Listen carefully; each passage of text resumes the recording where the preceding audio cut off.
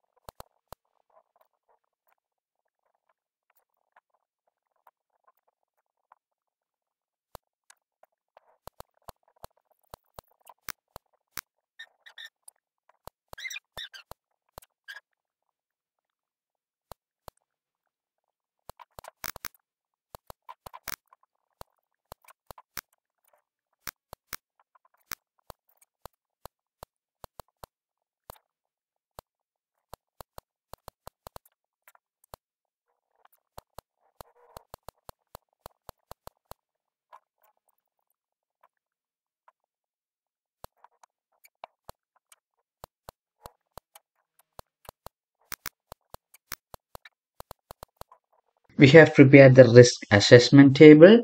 Now we will prepare the risk matrix.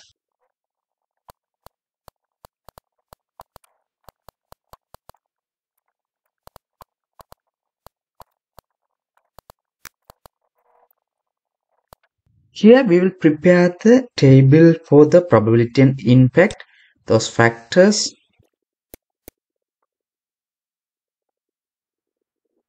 We will look up this from here, this table.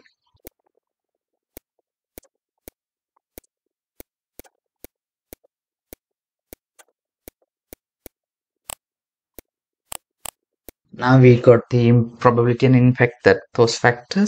Now we will get the risk rating here, and these are moderate. And these are sustainable risks.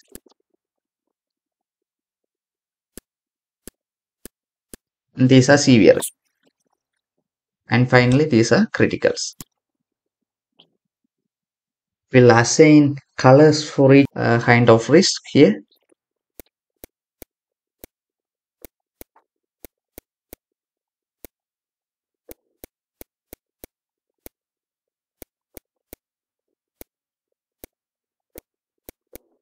Now we will get the drop down list for this probability and impact from this particular table.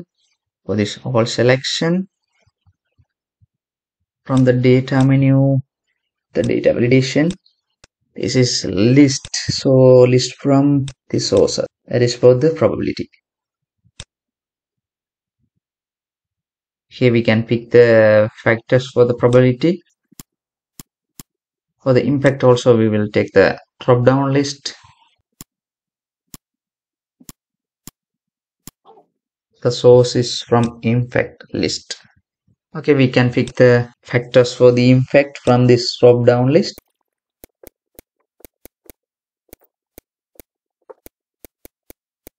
Same as we will put the drop down list for the residual risk, probability and the impact as well.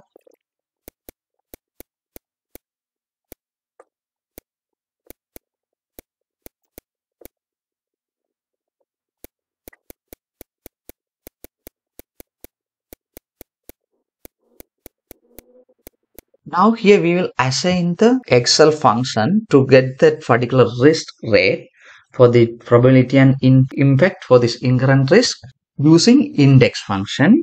So equal index, the array is this risk matrix, this array, let's fix that, comma, the row number using match function, the lookup value is the probability, the lookup array for the probability is this array.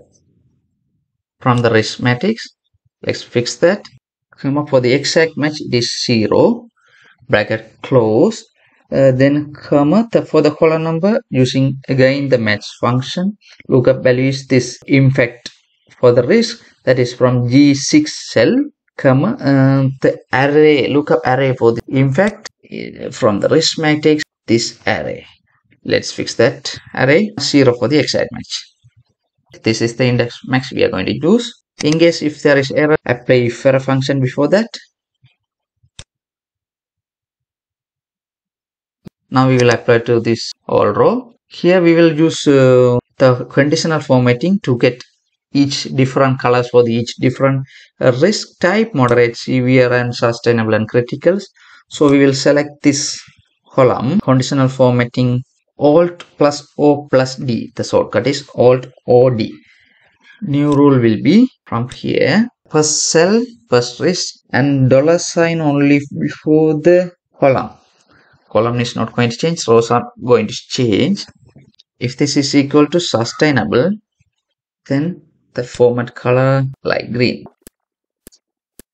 Let's copy this formula and OK. The new rule again, if this is equal, moderate, light yellow color.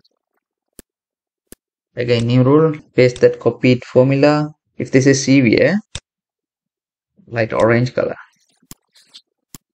Again new rule, paste that copied formula. If this is critical risk, light red color. Okay, we can see if this is critical red color, if it is severe orange, if this is moderate yellow, if this is sustainable green color for this risk. Same as we will assign the index function here in the residual risk and the conditional formatting as well.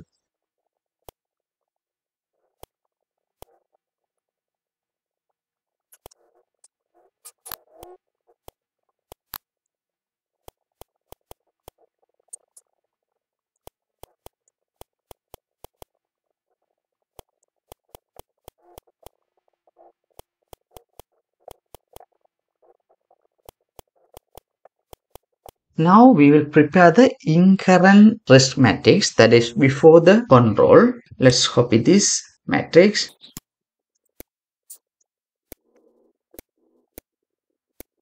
Okay, here we will get the factors for the probability and the infect from the table.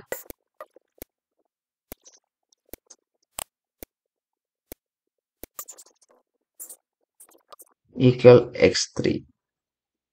Now here we will count the incurrent matrix from the risk assessment chart using COUNTIF function.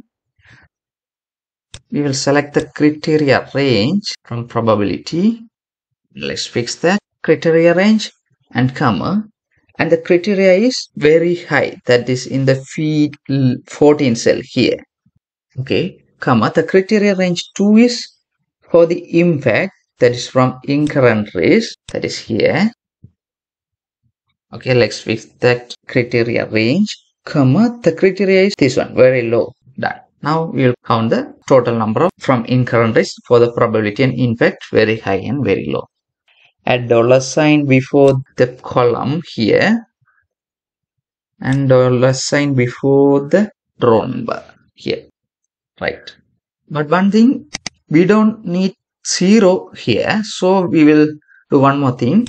Copy this function and we will use if function. If this is equal to 0, print empty, or else print that COUNTIF function. Let's close the if function. Okay, done. Now the 0 will not appear. Okay, write this way and this way. Everything done. Now we will select this, and from the format painter we will apply the format painter here. Now we got the number of incurrent risk from the risk assessment. Same as we will get residual risk numbers.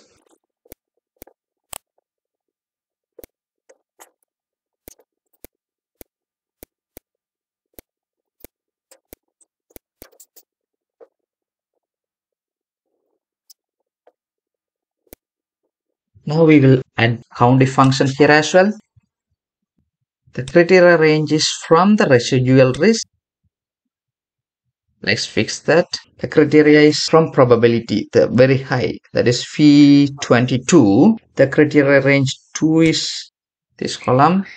Let's fix that. Criteria 2 is this very low from impact, Q21. Okay, let's put the $sign before P to fix the column. Here in the from the impact, let's fix the row. Done. Same as we'll copy this if function before the COUNTIF function. If this is equal to 0, then empty, or else the same COUNTIF function. Okay, now write this to right and write this to down. Yes, we will select this and format painter. Let's apply here. In the residual risk from probability medium and impact low, there's one risk. See, from probability high, medium, impact, there are 3 risks. You can see from residual risk, probability there are 3 high, from the impact there are 3 medium. So there are 3 severe risks from residual risk. Likewise, you can prepare the risk assessment matrix and incurrent risk matrix and the residual risk matrix